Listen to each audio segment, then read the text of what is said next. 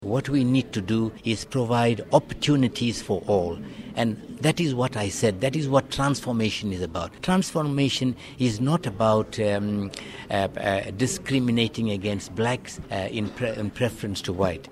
We believe that up to now, not all our formerly disenfranchised kids are getting the opportunity. And I always say, we're not doing too badly. For instance, we beat Pakistan at cricket. And what are we using? We're only using 20% of resources of the country because only 20% of the people in this country are being given opportunities. Can we imagine how much better we will be if the other 80% get the same opportunities? And to me, that is a very crucial element, that all sports people in this country must be given an opportunity. In the end, it does not matter whether the team is all black or whether the team is all white, whether the team is half black and half white. And the important thing is we will recognize the team because it is a result of providing opportunities for all. That is the crucial element in South African sport.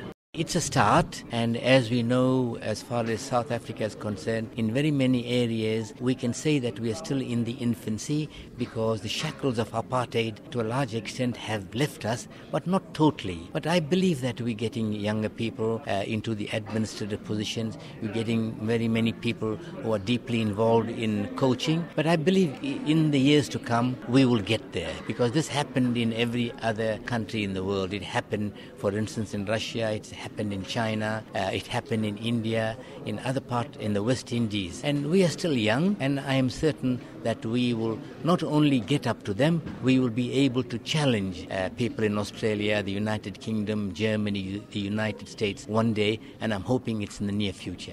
They have to win the game, there's no doubt about it. They've been playing together in the Africa Cup of Nations. These players, except one or two, because of injuries and that the coach didn't give others a chance. This is a do or die. It's just like that game when Phil Masinga scored that crucial goal at the FNB Stadium and we earned our place to go and play in the World Cup. They must do the same. There's no doubt. We know that and we respect our opponents, but this time around, we've got to trample over them like a tractor. And no surrender. And the boys must understand that they've got all our support. Our people are anxiously looking forward to South Africa qualifying for Brazil. There's no way that we are going to Brazil and we are going to be supporting other people without our team. We can, and let's do it. Itumeleng Khune definitely deserve it. I think a great performer, extraordinary. You don't have to doubt him.